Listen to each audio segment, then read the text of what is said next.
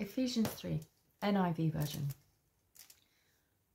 For this reason, I, Paul, the prisoner of Christ Jesus, for the sake of you Gentiles.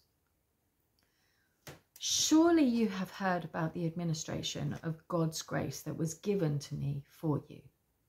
That is, the mystery made known to me by revelation, as I have already written briefly. In reading this, then, you will be able to understand my insight into the mystery of Christ, which was not made known to men in other generations, as it has now been revealed by the Spirit to God's holy apostles and prophets. This mystery is that through the gospel, the Gentiles are heirs together with Israel, members together of one body, and sharers together in the promise in Christ Jesus. I became a servant of this gospel by the gift of God's grace given me through the working of his power.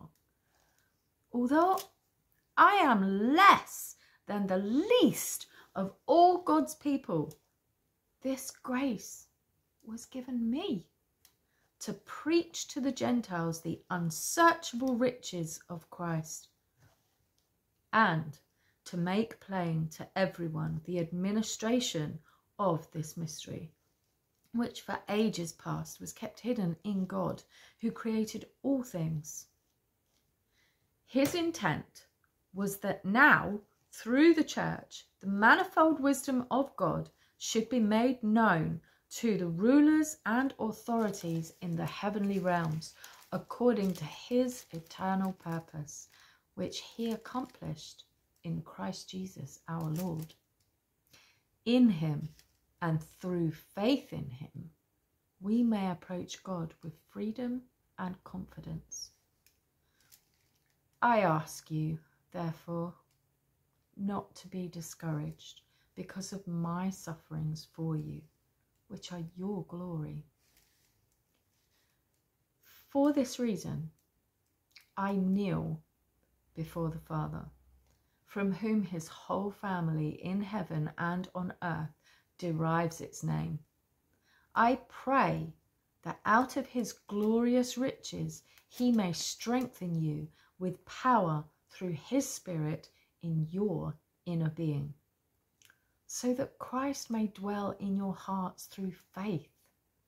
And I pray that you, being rooted and established in love, may have power together with all the saints to grasp how wide and long and high and deep is the love of Christ, and to know this love that surpasses knowledge, that you may be filled to the measure of all the fullness of God.